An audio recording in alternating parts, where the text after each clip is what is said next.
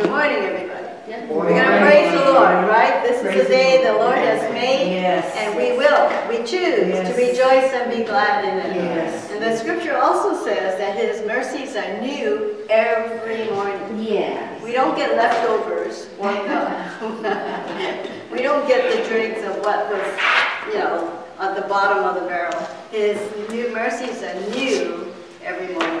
And so this is a new morning and a new day. Lord, we thank you that you have brought us a new day. You have brought us to the beginning of a new day so that we can praise you and we can worship you and we can lift up your holy name. For you have said that wherever your name is lifted up, you will draw everyone to you.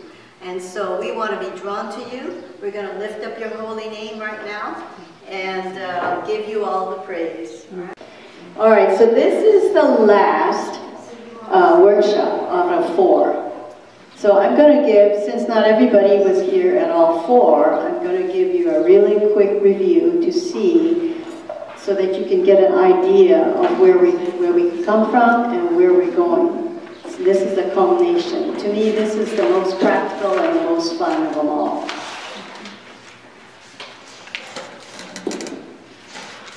So we started with the plan.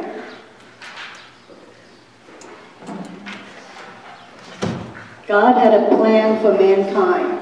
God had a plan that we would worship Him. He created us to worship Him. He created us to be in His presence. He created us for Himself, for His great pleasure. He wants to bless us. That's why He went through all that trouble and gave us the gift of free will. Now, His plan was that we would worship Him and be one with Him. That's the big plan. And that we should have been able to go from here, always staying in His presence and being here. However, sin got in the way.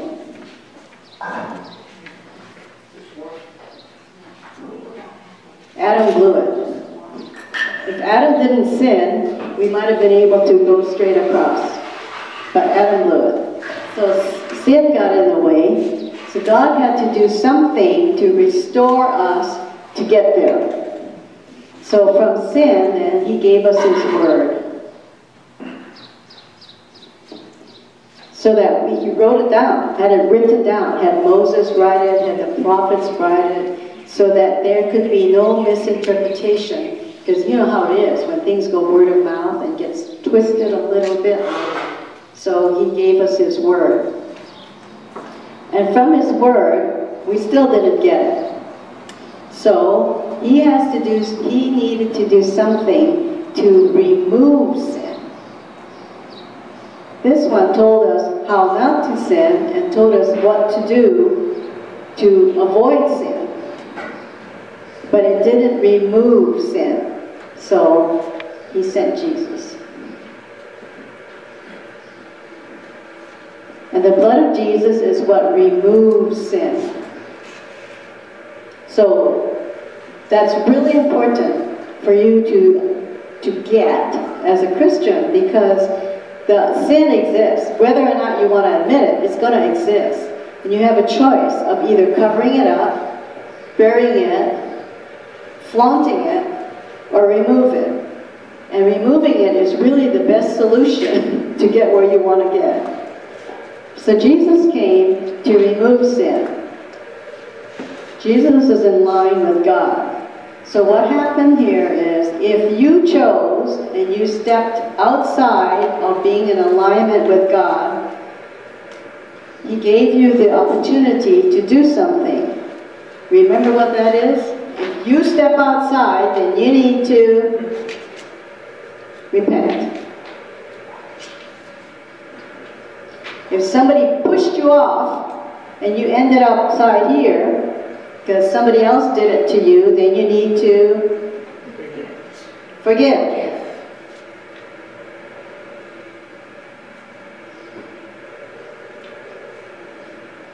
Make sure you got that one right now. If you stepped outside then you need to, come on, nice and loud. Repent. And if somebody pushed you off, you need to forgive. So can you say, we need to have this in vocabulary. I forgive you. Say it. I forgive you. Okay, that's the right biblical vocabulary. Because we hear in the world, no big deal. There's nothing to apologize for. That's okay. Don't worry about it.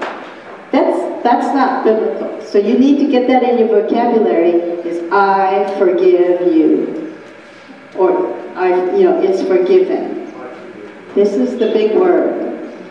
Now repent is going to the Lord and saying, I repent. That means I have chosen to make a change. I did that. I repent. I'm choosing to make a change. I'm going over this again because this is one of those things that gets mixed up. If I say to Becca, please forgive me for throwing rocks at you, I'm asking her to do something. I haven't done a thing that I can keep throwing rocks at her because I haven't repented. So I need to say, I repent of throwing rocks at her, and therefore that means I have chosen now to put my rocks down. I'm not going to throw rocks at her anymore. Do you see the difference? Because people have said to me, I keep asking the Lord to forgive me for having my bad attitude against my neighbor. I ask the Lord to forgive me for gossiping about my coworkers. That's not, so you're asking God to do something. You need to say, I repent of gossiping about my coworkers. I repent of holding grudges in my heart against my neighbor. That's what you have to do. As long as you don't have to do it, it stands. Is that clear? Let's hear you say, I repent. I repent. All right, and I forgive. I forgive. Okay, 2 really important words in your vocabulary. So then, after you get those 2 down, then I took you through honor father and mother.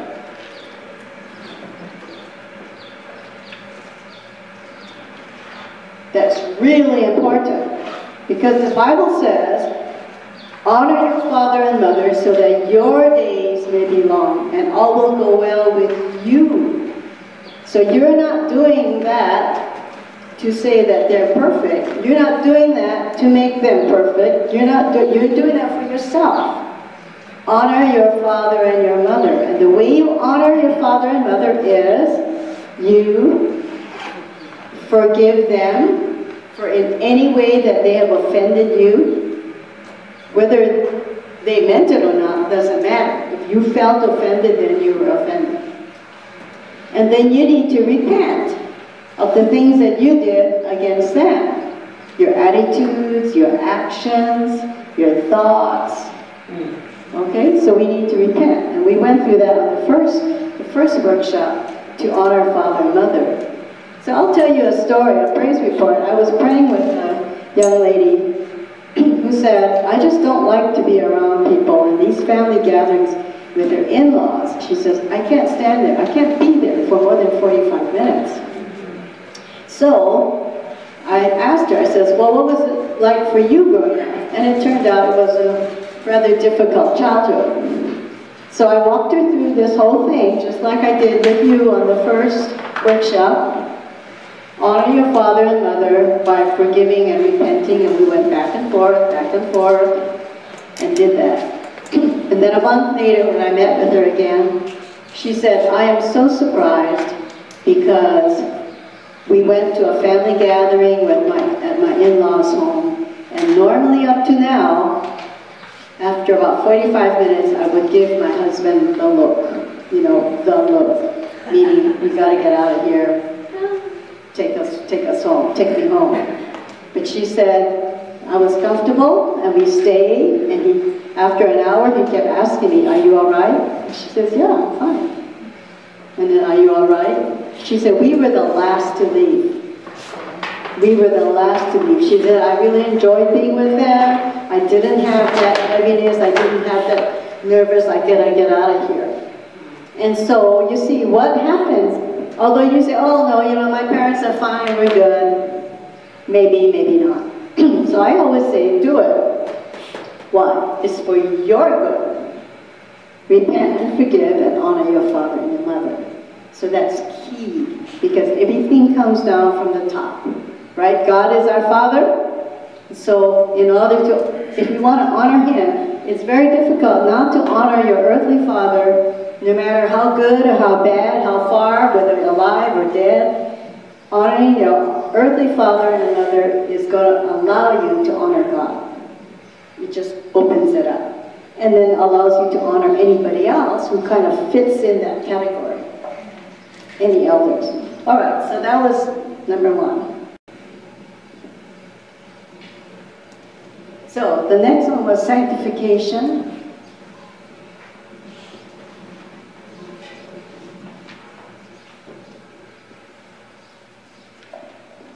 How many of you wash dishes after you used them? For the next meal, right? That's right. You wash the dishes. Now, if you weren't taught how to wash dishes, if you didn't know you had to wash the inside and the outside of the glass, and you only wash the outside, then the inside would always be dirty, or would always have the leftover from whatever the last drink was. All right, so this is what we did in sanctification, is to clean up things. So I taught you about the body, the soul, and the spirit. And what are the things to look for that you need to clean up? That's really important. Now, if you don't go through this process, this is a one-time process. If you don't know how to do this, and you don't go through this process, then there are going to be some roadblocks in where you want to get to. You're going to have some deficits, some things you can't do because something's in the way. For instance, so everybody drives a car? Everybody has a car? If your windshield wipers don't work, what does that mean? Change. What's that? Change it. That means you have to change it. But what does that mean? If windshield wipers don't work, you cannot drive in the rain. If headlights don't work, what does that mean? You can't drive your car. You cannot drive in the dark or at night. You see how that works? If you have no gas in your car, it's not going to take you anywhere. You can push it on your car in order for you to have the full advantage. So you have to have gas in it, all the windshield wipers and the lights and the whatever else gadgets that you have that are necessary for the car to drive. You have to change the oil, right? Yeah. I remember my first car, I had no clue that you have to change the oil after a certain amount of time or miles or something like that. And red lights flashing, what is this? All I knew is you put gas in it, drive it till the tank's empty, put gas in it and drive it till the tank's empty. Until somebody taught me, no, you have to change the oil. You have to check the fluids, at least old cars did. You have to check the fluids, you have to check this, you have to change the windshield wipers, you got to change the light bulbs and the tail lights. All these maintenance things so that you can get full use of your car. This is the same thing here. So that's what I was teaching you. You need to know, which ones are the tail lights and which ones are the windshield wipers, so that you can take care of it and you can have full use of your life. So that's what that one was all about. Now, the next thing was righteousness.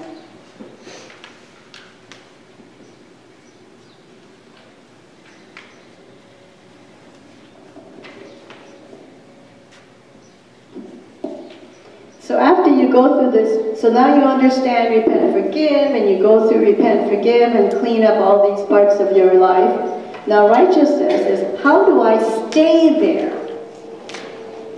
You want to stay there. You don't want to have to always just you know, all that same old thing, go back, same old, you're going to feel like a ping pong ball being tossed back and forth the table. So righteousness were the things that I was teaching you about staying in righteousness. So one of the things I taught you was donut living.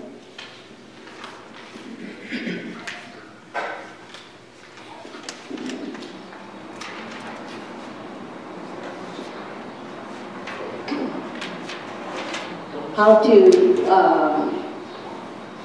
about strongholds, how to break strongholds. You see, we have to live smart. We have inner judgment, inner vows and judgments. That's when you make judgments against yourself, when you make judgments against other people. How to get out of those, and how to stay out of those. So for instance, you have to know that the enemy has traps for you. The enemy knows your weaknesses. You're not hiding anything. But God knows your weaknesses. The enemy will try to take advantage of your weaknesses. God will help you strengthen so that you're not weak anymore, and He will be there to protect you. He will be there to help you. So, your question is, God is for you, Satan is against you, who are you going to vote for? 3 votes, right? So, if you're going to vote for yourself, then you have to choose God, because He's for you. So, the test of your inner vows and judgments, these two form a whirlwind. Now, the way you can tell how much of inner vows and judgments you have is how easily are you offended. Let me say that again. How easily are you offended? Remember, I told you about giving invitations to Satan to run around in your life? I passed out all the little coupons. That whenever you sin, you're passing out these little coupons, tickets for Satan to come running around in your life. If you pass out enough of those, it's going to be used against you. And the way you can tell whether you have a lot of those out there is you are offended easily. People could say things that was just kind of a general remark, but you take offense at it. And so you have to say, if that keeps happening, you need to say, something's going on in me. Because the temptation is to say, well, that person is always so negative. Maybe they weren't being negative, but you heard it negative. So you need to watch out the inner vows and the judgments. I always say inner vows and judgments work like Velcro. You know, if you had a Velcro suit on, every time you rub past somebody, it sticks, and you get the fuzz from whatever, you know, sweaters, hair, anything sticks to you. And you're saying, you know, hey, why are the people putting all this stuff on me?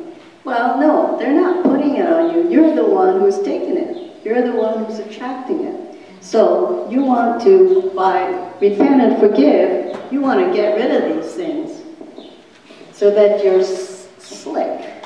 Things don't stick to you. You want to be slippery. So even if they did make a comment about you, even if they did say something derogatory about you, it just goes off. You're not going to take offense.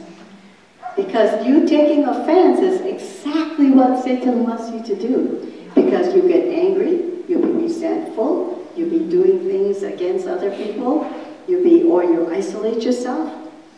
Those people they're always so negative. I don't want to be around them anymore. And so you isolate yourself. And when you isolate yourself, you have no fellowship. And if you have no fellowship with one another, you're not going to be able to have fellowship with God. See, He's sneaky. So you need to be sneaky.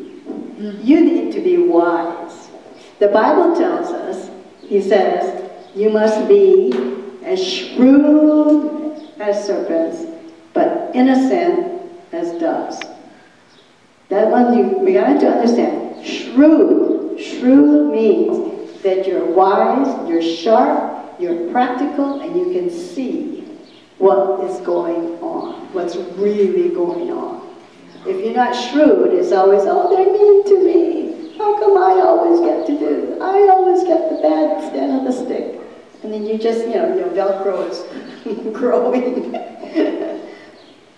And you're always, then you have a little pity party, and a little pity party grows into a big pity party, and then you're a mess. All right, so, and as innocent as doves. Innocent. Innocent means you have no guilt of moral attitude or sin. You're not doing wrong stuff. And so the two are important, because there are too many times we only get the innocent of doves. Well, I didn't do anything wrong. Well, maybe you didn't do anything wrong, but you're not shrewd enough to stay out of that situation. You need to be shrewd enough to avoid this, or you need to be shrewd enough to make sure you're planning ahead.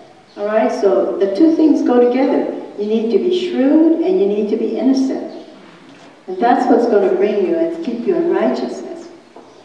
So now, transformation. You have a little packet. Look on the cover that I gave you. You see that symbol there? The picture? The transformation. What we are meant to be are prophets, kings, and priests. The crown, of course, obviously is a king. The orb is a priest. And the scepter is a prophet. Because prophets speak on behalf of God. Prophets represent God. And that's the scepter of authority. And we are given those. The problem is, we need to learn how to use them. And that's what we're going to do today. We're going to learn how to use it, because your scepter is your sign of authority, but you're not supposed to use it to whip everybody around and crack them on the head and, do that kind of stuff. So we need to know how to use that. The crown is for the king. We need to know how to be kings. Kings govern. All right? They're not supposed to be despots. They're not supposed to be dictators. But kings govern. So we need to know what our responsibilities are to govern. And the last one is the priest. And what does a priest do, and how do you be a priest? And so when we get there, I'm going to clear up some misconceptions of the priest as in this case. I don't mean a priest necessarily somebody who is ordained in the church and they'd be the pastor and that's not what I mean. Because we are all called to be of the royal priesthood. So that must mean all of us, which means there must be something. There must be something here. So we're going to talk about that. All right, so let's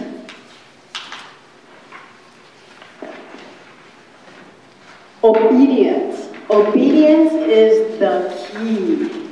Obedience is the key to be transformed into a prophet, king, and priest. Oh, we don't like that word obedience, because we want to do things our way. And that's how the devil can get an inroad, because obedience is not something that we, say, oh yeah, I want to be obedient. All right, so let me give you an idea. There are three mindsets. You can take notes if you want here, because I didn't put it all in there. There are three mindsets. There's a barbarian mindset, there is the Greek mindset, and there's a Hebrew mindset. The barbarian mindset is might is right. So, today's time, ISIS is a barbarian mindset. You do it the way I say, or off with your head. Whatever I say, the beliefs I have, the way I want to do things is my way. And no, there is no other way. Now, that's the extreme, but I put that out there so that you get the idea. But bullying is a barbarian mindset. That I'm going to push you, I'm going to criticize you, I'm going to kick you and all that to show you that I am right. Might is right.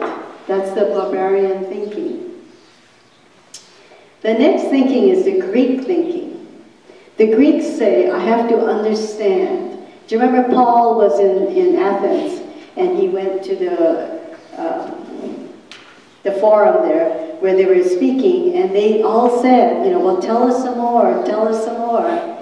And they all listened and understood and tried to understand, but people were not accepting Christ as their Savior because they were just trying to understand. And the Greek mindset says, I have to understand it before I can accept it. I have to understand it before I will do it. I want to know why about everything. Now that's the extreme. I mean, we shouldn't be stupid or ignorant, but at the same time, to wait till you understand. I don't understand why God does this. I don't understand why I should go to church. Okay, if you wait until you understand, you may never get there. So, that's the Greek. You get stuck up here. The Hebrew mindset is you obey. And after you obey, you will understand. So let me give you an example. If this room is dark, and I say to Debbie, go over there and take that light switch and push it up. If she's a Greek, she would say, but why? I don't understand why you want me to do that. And even if I explain to her, electricity is coming through, and you know, then it goes through that light switch, and it turns it on, and maybe it's going to take forever. And even then she says, but I don't understand. But if she is a Hebrew mindset, and I say, Debbie, see that lever, push it up. She get up, push the lever, lights go on, oh, it turns the lights on. Then she understood. She didn't have to know about all the electrical lines and all those kinds of things, because just by plain obedience, the understanding came. That turns on lights. Do you see the difference? Okay, so God tells us certain things, and He says, obey. Just do it. And once you do it, then you'll understand. The Greeks go the other way. I have to understand. I have to know why before I do it, and so then we're stuck. So these three mindsets are very important for you to see, because you're going to come up to things in your life where God's going to say, do it. Are you going to get stuck saying, why? Or are you going to get stuck on the other side with the bullying that says, well, I don't want to do it. That's not, get them to do it. Send that person. I don't want to do it. And so being transformed, we need to understand, we need to know that obedience is a key. Right? Obedience is a key. So someplace on your notes, anywhere you want to write it, number 1 to 10.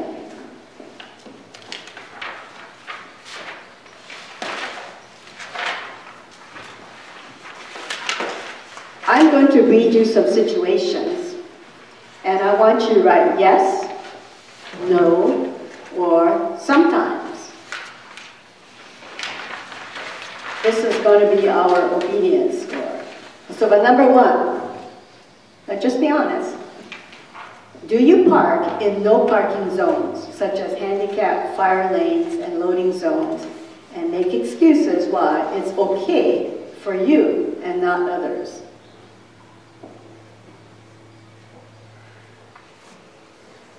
You write either yes, no, or sometimes. Just number 1 to 10. That was number 1. Number 2, do you make up your own directions rather than follow those that are given or printed?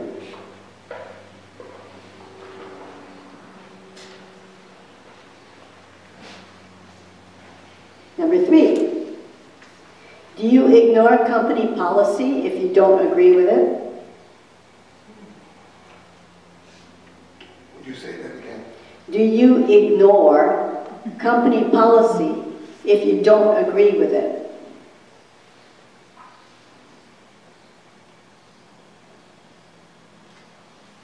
Four, do you take medications when you feel like it and not as directed? Probably remember. That's my problem. 5, do you spend time criticizing procedures such as at the bank, the insurance company, job applications, and the DMV?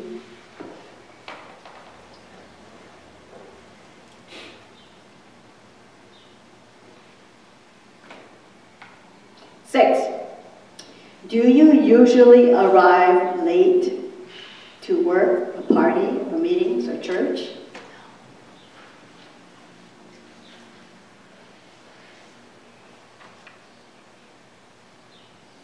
7, do you frequently forget what you are supposed to bring?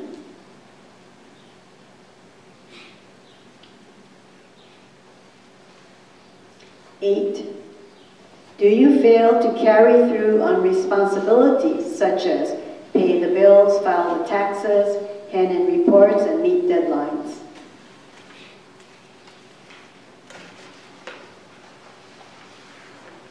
9, do you make promises, then forget them?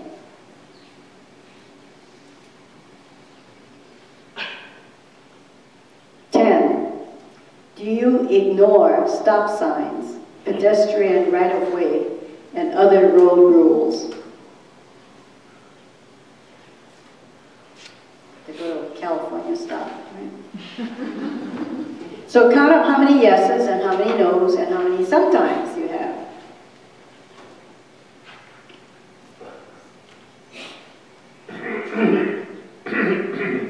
So if you have mostly or all no, you have a high obedience score. If you have many sometime answers, you are wishy-washy. If you answered yes to all of the above, you are walking in disobedience. So you see, God gives us things in the natural to practice our obedience. Because when the real thing comes, when we need to be absolutely obedient to Him, we need to have been practiced up. So those are examples of obedience in the natural, and those are your opportunities to practice. So if you are being transformed into His likeness, then we must ourselves be different and not behave like the world's pattern. And why do you want to be transformed? So that you can possess and become change agents in the promised land. Well, what's the promised land? So that in the promised land we can show His glory and He can bless us. That's why you want to be in the promised land. You want to receive the blessings. So let's see, make sure you got that right. Is all that in our notes? No. It's in my book. Okay. It's in the book. It's in the book. All right, so here you go. You got obedience so that you can walk in the promised land, so that you can get all the blessings. If you are in disobedience, you're not going to be in a promised land, and you're going to miss the blessings. So you really want to be in the promised land in obedience as much as possible. And He makes it possible right here.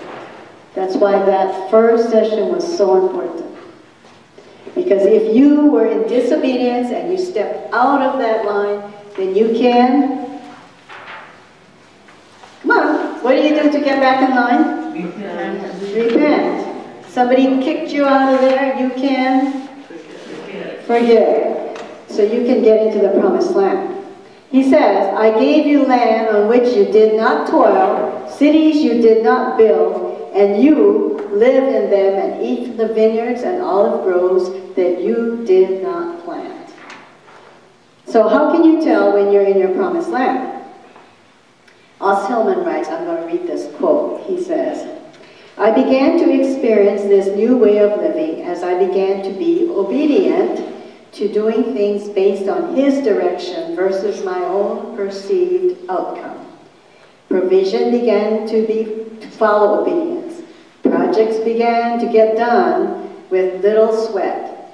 God brought the people to me to get things done. There was no longer a tendency to manipulate outcomes that I wanted to have happen. God was giving me my promised land as I yielded to Him. So obedience is a big factor in getting to the promised land. Now, I'm going to caution you. One of the things that you need to know is that results does not dictate obedience. Results do not dictate the level of your obedience. Let me give you an example. This was my personal experience. So I had a friend who had cancer, and I prayed, others prayed too, but I prayed and I ministered to her, and she recovered. Yay, God! She recovered and was fine for about 3 years. Then at the end of 3 years, the cancer came back with a vengeance.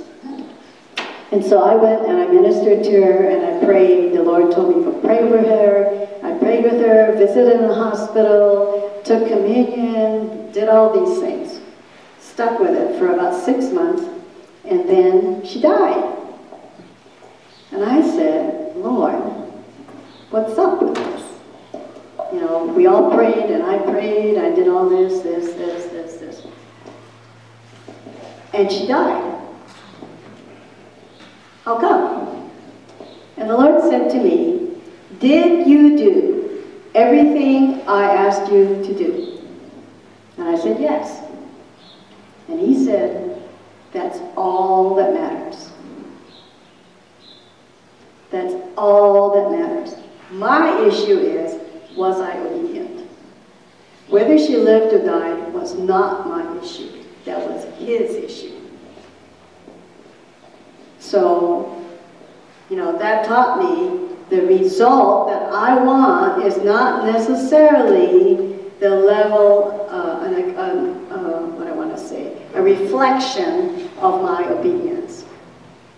Here's another story a friend told me. She said she was fixing lunch for people who were coming over, and she was making tuna sandwiches, and as far as she was concerned, she had plenty for the number of people coming. And the Lord said to her, go to the store and buy some more tuna. She said, I got plenty here, you know. And the Lord said, go to the store and buy more tuna. So she said, I got in my car and I started driving out to the store, and on my way, I came upon an auto accident that just happened, and the woman was trapped in the car with her dog. And so she said, I stopped, I ran there, and I pulled her out of the car, and I got the dog out, pulled him to the side of the road, and called 911. So did the Lord send her to go rescue? What if the Lord says, there's going to be an accident down the road, and I want you to go there and be there for the woman who's going to be trapped in her car? No, He said, go to the store and buy some tuna. Well, the long story, she never did get it, because she was being sent to rescue that woman in the accident. So the result was, I didn't come home with tuna. So do you say, well, you know, the measure of my obedience was because I failed, because I didn't come home with more tuna? No. So whatever the Lord tells you to do and what He sends you to do, He He has a purpose. The Lord may tell you, oh, this is another story. I'll just share it with you because these are really good. One of the people that I was praying with was telling me this story that she was looking forward to a family vacation. They were going to go, out of California. And she wanted to spend the weekend with her brother and had made all these plans, looking forward to it. And one day, her sister-in-law, whom she's not really fond of, texted her and said, I want to tell you that I love you, and the whole family loves you, just want to let you know. And so she said, well, I read the text, and I thought, whatever. The very next day, she got a call from her brother that says, we are not going to be able to join you for that weekend. And at first she said she was just so crushed because she was looking forward to this weekend with her brother. But then she was reminded that sister-in-law, who she didn't give much credence to, said, we love you. So the Lord was assuring her and telling her that He was there, and how she felt about family and friends made a big difference to Him. So maybe you were the one that the Lord said, text so-and-so. He said, or give so-and-so a call and tell them this. And you just ask them how they are. And you think, I haven't talked to them for months. Why am I going? Well, just do it. Just do it. Be obedient. All right, so I'm trying to give you examples how the results you think you're going to get may not be the results that God wants. You may make that telephone call to be friendly, and they're angry at you, they blow you off and hang up on you. You know what? You were obedient. That's all that counts, because you don't know what's going on the other side of the telephone. God's using you to interject something that you have no clue what it's about. So, obedience. Got it? All right, let's see what time it is.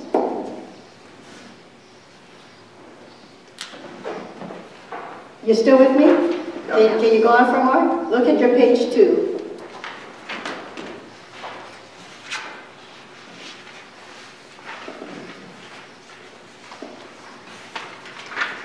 Oh, so I did put that on. All right, number 1, capture the vision. I told you about the 3 mindsets, the barbarian, the Greek, and the Hebrew. And obedience is number 1. Now, we must know the difference between reform and change. When you reform something, you look at the past. And you want to change it from what was in the past, and you want to make it better. I'm not saying there's something wrong with that. I'm just trying to give you the difference between reform and transform. So reform is you build something that's on the past. But transform is you look to the future. You look to the future. For instance, reform in a factory, you can reform the way they make cars. So you have the people working, okay, so you're going to give them better tools and you're going to use better parts, and you don't manufacture all the parts. Someplace else manufactures the parts and they ship it to you and all that. But how you manufacture cars are transformed when all these robots come in, where everything is done by robots, computerized. So now you're not relying on the human error part, you're doing it by robots. So the manufacture of cars have been transformed. The way we communicate with text and email, that has been transformed. If it's reformed, then we have to build a better post office system, because that's how we used to do it. You see what I mean? People look to the future. So if you want to be transformed, you have to be looking toward the future. You think out of the box. So that's where you want to go. When we say God wants to transform us. We got to think out of the box. He wants to take us out of the box. All right, so look at Jesus. Jesus, who was he and what was his character and what works did he do? I'm going to segment your thinking. Who, character, and what you do. Because what you do isn't necessarily who you are. And your character isn't all what you do. So look at the first column. Who is Jesus?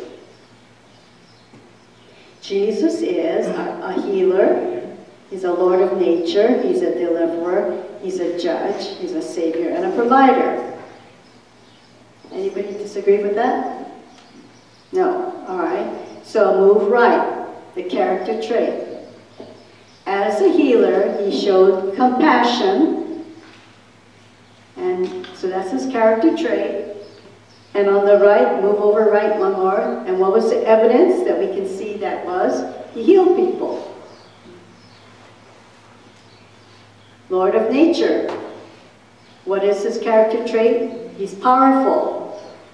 What did he do? He calmed the seas. See how that's working? Deliverer. He's authoritative. Cast out demons. He's a judge. He was just. He forgave the woman in adultery. He's a savior. Merciful. He forgave the thief. He's a provider. He was generous. And he fed the 5,000 and he turned water into wine.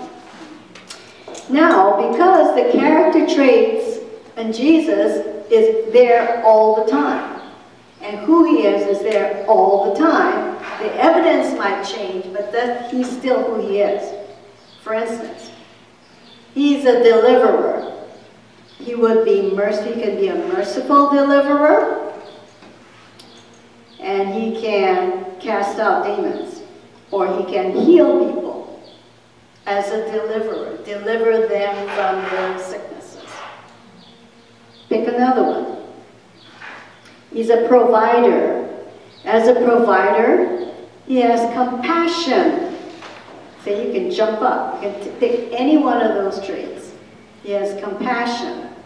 And out of compassion, he fed the 5,000, or he calmed the seas. Do you see how see what I'm trying to show you? The character traits stay. That means they're within him all the time. Who he is, stay. And the evidence. Now, those are the ones, just the ones I gave you, but you can think of other evidence that I didn't give you. Evidence of these things. He delivered the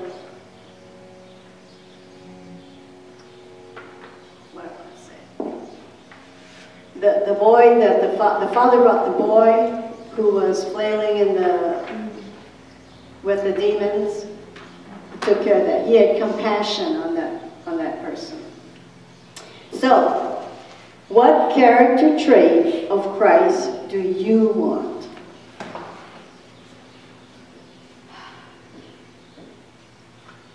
Okay, back up. Go back to the chart. Give me another who Jesus is. From your memory of the Bible. Who Jesus is. Purity. Purity. Is that a character trait or who he is? Who is Jesus? His father. Okay, Father. All right. So under who is Jesus, put Father. And what would be the character trait of a father? God the Father. I'm thinking like loving and present, because you know how there's a scripture that says how, you know, he's a father to the fatherless, you know, for the, you know. Okay. So what's the character trait? So what's a character trait? I would think like protective. Okay. Protective? Protective. All right, we can use that. He's protective. What would be evidence that he was a father?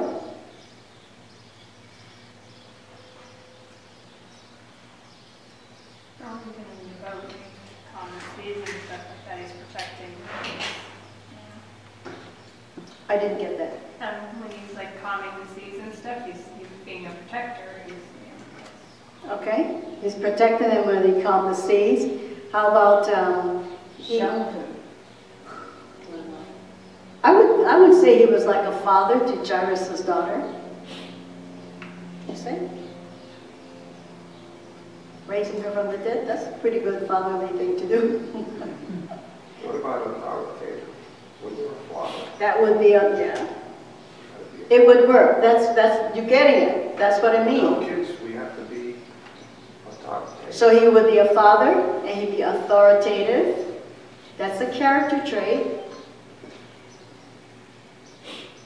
You gotta be merciful with the kids. You gotta be merciful with your kids. Yeah, that's right. That's Right? So all the character traits stay there. He would provide for needs, whatever it might be. Okay? As a provider. Provider. That's right. Well, that's actually evidence too, though. Mm-hmm. But, you know, all the things that we say, okay, we say, oh Lord, you are my shepherd. You are the beginning and the end. You are the beginning and the end. All of these names of Jesus, that's who he is. And what his character is. He leads us and he guides us. He leads us and he guides us. He leads us and he guides us. Okay? Counselor. Counselor. Counselor is another one of what he is. So let's jump to number 5. What character trait of Christ do you want? And what will be the evidence that you have become that? Spread the good news. Okay, let's get something really specific. I mean, not that that isn't good. So for instance, pick a character trait that you would like. Pick one. Merciful. What? Merciful. Merciful. All right, so you see where it says character trait? So write merciful in there. Now, what would be the evidence that you are merciful? It could be if someone close to you has done something that you don't like. You'd be merciful if you don't read them out and yell and scream and call them names. Right? Yeah. Forgive him. You would forgive. You see how that works? Okay, each of you choose one where it says character trait. What character trait do you want? Write 2 of them in there. Okay, don't worry about how you're going to have evidence. First, what character trait do you want? Compassion. Okay, write it in there for you. Compassion.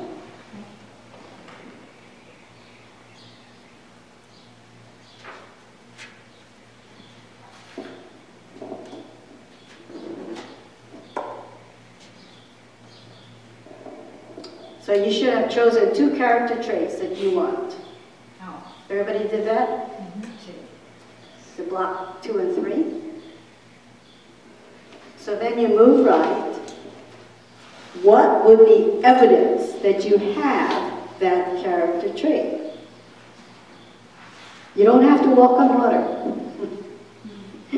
So, compassion. Did somebody choose compassion? Yeah. All right. So what would be compassion? What are compassionate things that you could do? Forgive. What's that?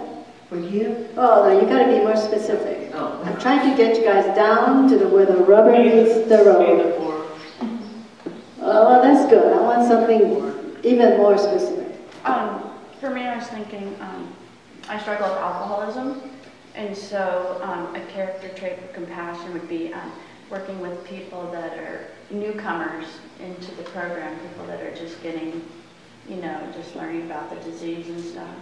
Okay, that's good. You folks are still going global. I want you to come down to where the rubber meets the road. So like taking your example of meeting your friend in the hospital and praying. Okay, visiting a friend in the hospital. How about just writing a note to someone you know that's having a hard time? Maybe they're going through a divorce, they just lost a parent. You could write a note, you could telephone them, you could call them, just calling to see how you're doing. Contact people. Make a contact, a personal contact where you're showing compassion. You could feel their pain and let them know that compassion goes to them. And you could feel that pain and you can make them feel their pain. Okay, but we don't always, I'm not saying that's bad. I'm just saying, I'm trying to get you folks. Understand them. Okay, sometimes we don't understand. Sometimes we don't feel the pain. But you can be compassionate. We can be compassionate. Because, you see, we're choosing to be compassionate. I'm not going to let my emotions dictate whether I'm compassionate. I'm choosing to be compassionate. I'm trying to get you folks to step up into the area of the will, to choose to be obedient. So you have to take I would love for you to give an example. So the authoritative one, if you want to have power, in your life, for God to use out there with others, what are some of those ways? Because I'm thinking in my mindset of, my kids and like their salvation and stuff like that. So like how Okay, so what's the trait that you choose? authoritative. Oh, authoritative. Yeah. Authoritative. Okay, so what can you do to be authoritative in your area where the rubber meets the road? Anybody have any ideas? Okay, I wrote that down because I want to be able to pray for people and they get healed. Okay, That's all right. Yeah. Power. Okay, to have the power and the authority. Okay, number one, you got to pray for people. Number two, you have to pray by obedience. Because they may not get healed. But did you pray by obedience? You cannot use, I too would like to see them get healed. That's why it's important that you pray by obedience. And then that way you release the Lord to do His work. How do you mean by, I'm not sure how you, what do you mean pray by obedience? Because the Lord told me to. Oh, isn't it? Because- Isn't it always appropriate to pray for others? No? No? No, Okay. no. Generally speaking, like it's always nice to shake hands and greet people. Well, All right. But it's not always appropriate to just jump on somebody and say, I'm going to pray for you. so it means. Because here's what happens, let's just say Becca comes here and I can see that she's sick, or I just heard the story about she's suffering from some kind of ailment. But boy, she is leery about people getting near her and touching her or doing any hocus pocus. I got an answer for that. So I need to hear the Lord, whether He wants me to pray for her. Otherwise, I'm going to scare her out of the park. So rather than, that's the religious spirit that says, oh, you got to pray for her. So I could, because I could go up to her and say, oh, I'm going to pray Well, I for don't you mean and all that. necessarily hands-on, but just to pray for someone. Oh, yeah. I'm talking about interacting with people. Okay. Okay, yeah, you can pray as much as you want in your prayer closet. Okay. And how do you know if it's the Lord telling, like you said, you want to be obedient, right? Mhm. And how do you know God's directing you versus the religious spirit? He talks to Good you. question. Good question. Stay to the end of the day and you'll know.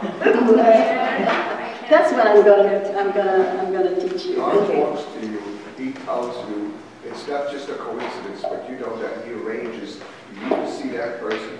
And when you see that person, He speaks to you, and you know right away that God wants you to pray. Right, it's a convergence. You got to be It's a convergence spontaneous when he talks to you. Let me answer your question too about praying for people when you're not with them. Yeah, I'm talking about Okay. prayer closet. That's important. That's important to ask the Lord too, because if they're not your assignment, and you're praying and praying and praying, you're going to just wear yourself out. So what you need to do is you need to spend your energy on praying your assignment. So sometimes people ask me to pray for them, and yes, I'll pray for them because they asked and I said yes. But I don't hang on to it and keep going until I see a result, unless the Lord told me, unless he told me, keep going until this happens. But otherwise, I'm just spinning my wheels. So I want to spend all my energy on the ones that's assigned to me. Assigned, sure. Yeah, right. I understand. Right. Assigned to you, Right. You have to, obedience, do your assignment, do your homework, don't do somebody else's homework, do your homework first. And how do you know that someone is assigned? Same thing I asked, in a different way. I'll tell you in a couple hours. Same answer. Okay, any other? Oh, this is good, because you're all going to be transformed. All going to be transformed. Turn to the next page.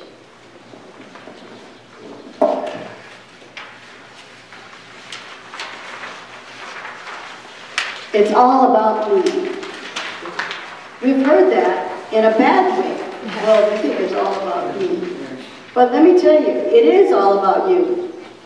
Everything in the Bible is what God has done for me and you. He sent Jesus for who? For me. All the promises in the Bible are they're for me.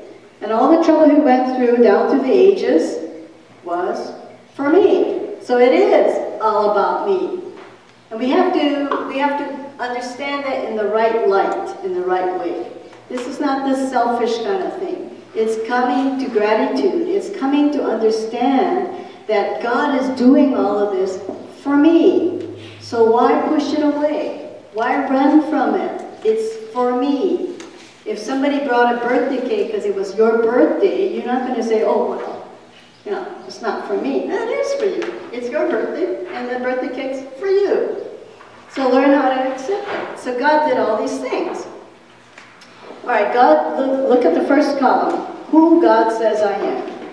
God says that I am beloved. So I want you all to say, I am beloved. I am beloved.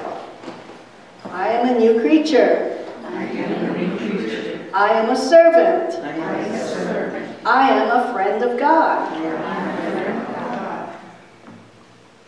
I am chosen of God. I am chosen of God. I am adopted of God. I am adopted of God. I am redeemed. I am redeemed. I am a living stone. I am a living stone. I am the temple of the Holy Spirit. I am the temple of the Holy Spirit.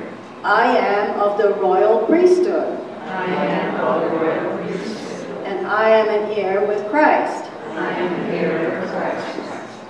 You are, because God says you are. If you don't agree with any of that, then you are not in agreement with the Word of God, because that's what the Word of God says you are. Remember this thing, coming into alignment with His Word? So, if you have not believed that you are a living stone, then you need to repent.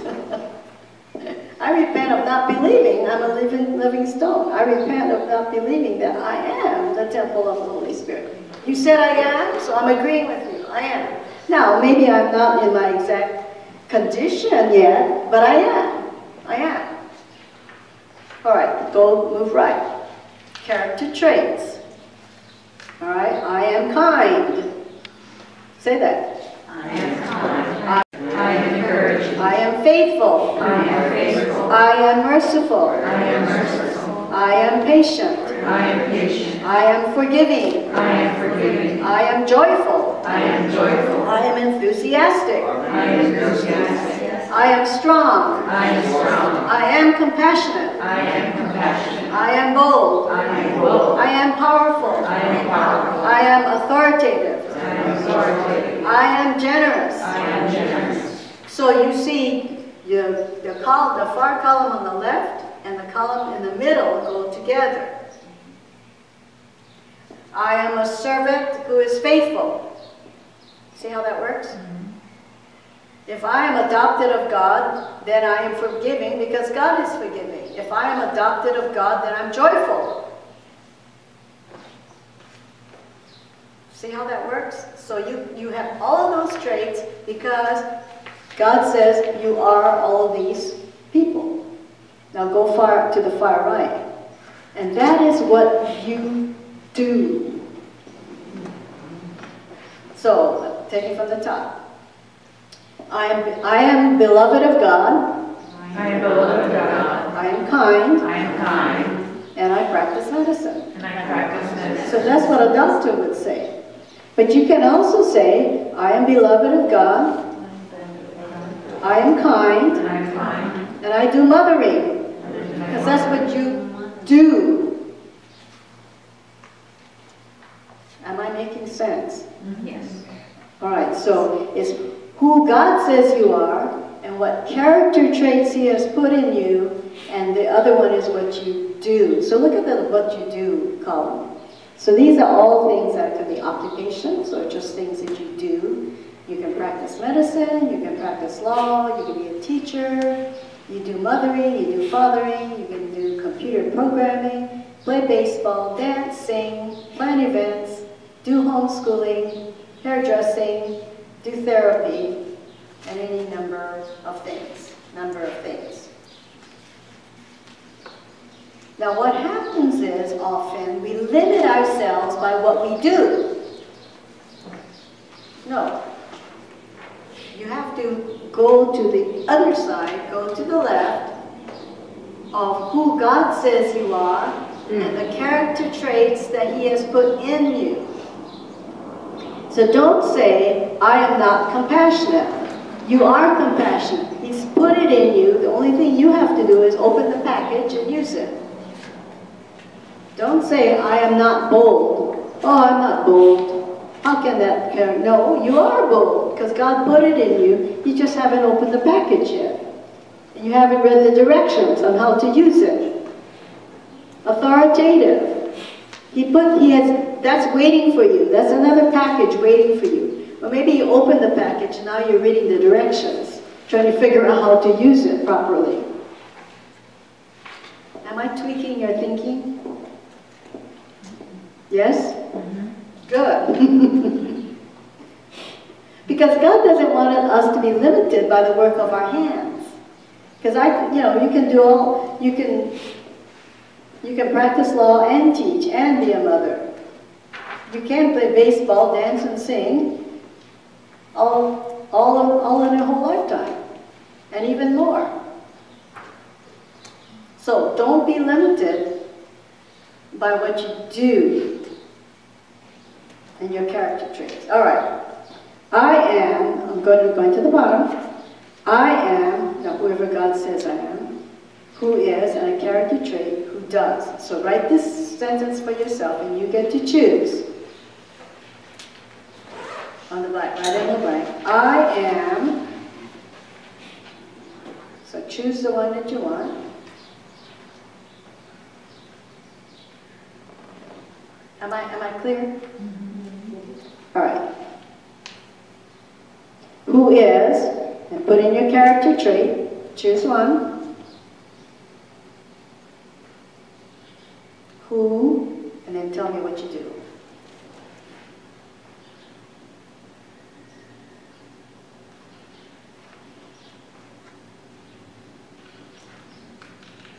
So I'll give you an example.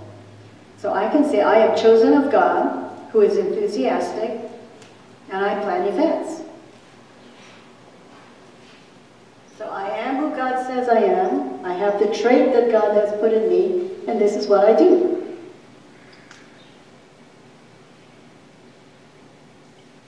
So think you have room for 3. Write 3 things. Choose 3 things.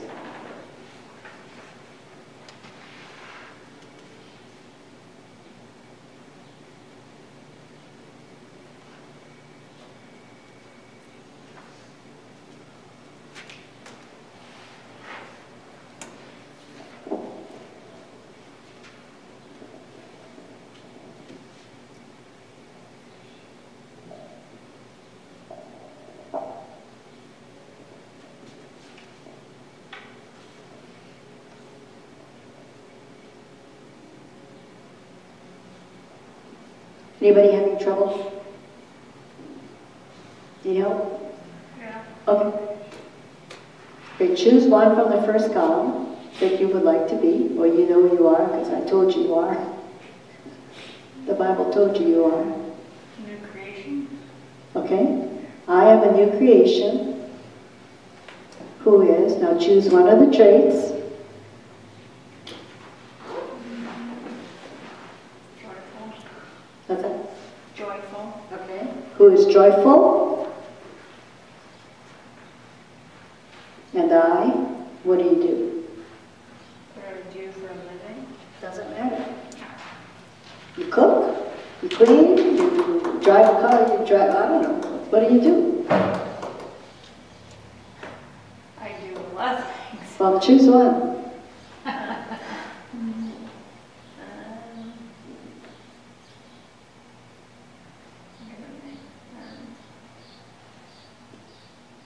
Can you choose something you want to do as well as something that you already do? Now choose something you already do right now, for right now. For now. All right.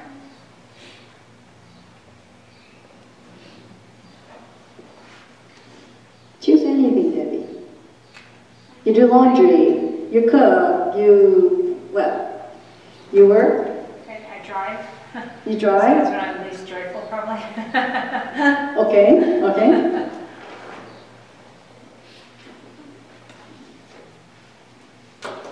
So your doing should be connected to your character trait. Like she said, when she's most joyful, she's driving. No. That's why she Least said joyful. least joyful when she's driving. So see, I'm trying to get her thinking changed. Right.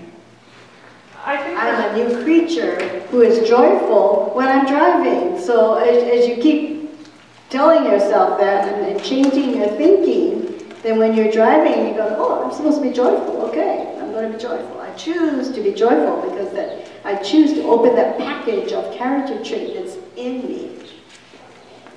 I'm trying to get you to open your presence. Could you also use that, like, I am a new creation who is joyful and I am a wife, or?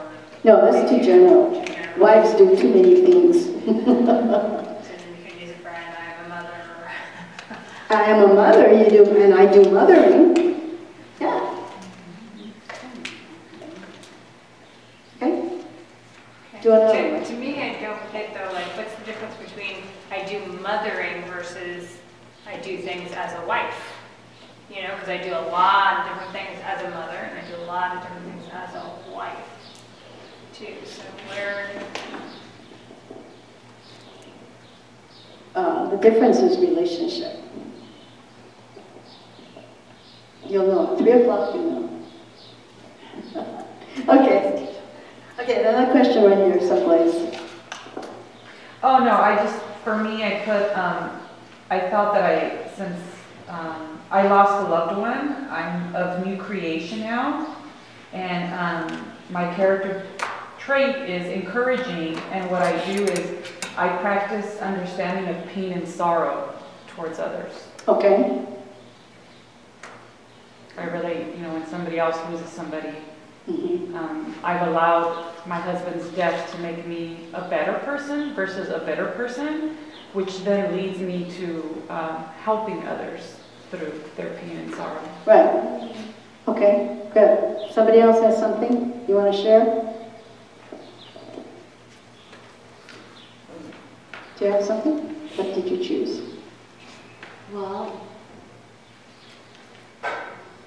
all the columns is good, but not really, just only one applied to me right now. That is, I like creation, a new creation. And I want to do modeling. Okay.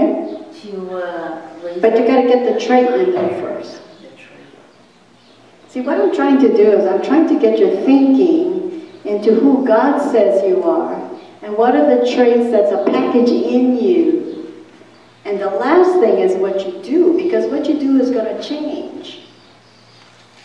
But who you are in Christ is not going to change. And the characteristic that you hold in Christ is not going to change. What you do changes. I have another question. Under character traits, and I think this is where I get confused sometimes, can obedience be under that? Or is obedience just an action, it's not a character trait? Now, obedience would be a character trait. The list I gave you is just a list. Yeah. It's not an exhaustive list that there isn't any other.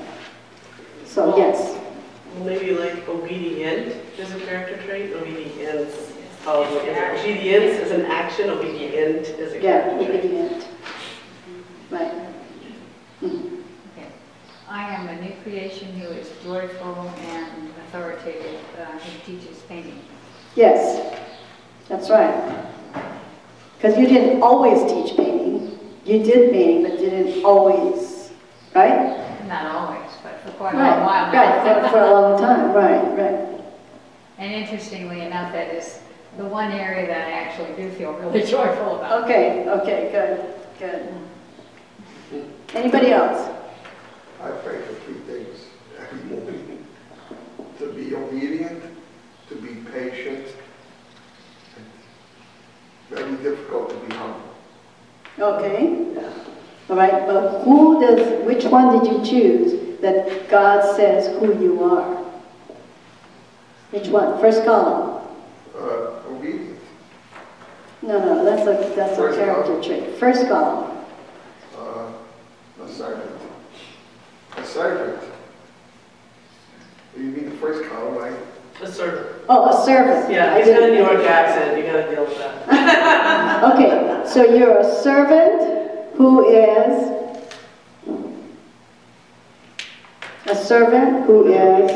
Who's obedient and patient and humble. okay, and you do, what's the action that you do? I You teach. sell insurance, you what, I don't know. I'm a what teacher. Who teaches, right, I'm a retired New York City school teacher. okay. Now, make sure, and this is what I'm getting from, make sure you hit that first column, because that's what's going to establish you, that first column, because the first column is what puts you in line with His Word. See, what happens is the world gets you from the third column. You say, oh, she's a teacher, so she must be kind, and therefore, no, because not all teachers are kind. Whiplash. Yeah. So that's the world will get you from the third column, and then assume the second column, and then the first column kind of falls away. So you want to go from the first column. God says that I am a new creature, a servant, whatever I'll have there. A friend of God. I am a friend of God. I am a friend of God. What does that mean? Because I'm a friend of God, then I have this characteristic, and it just happens that I sell insurance. Are you getting it? This is really important. Tweaks our thinking, because we're so used to thinking the other way around. Okay, so like one could be, for me, I am a friend of God who is bold and witnesses. Okay, good.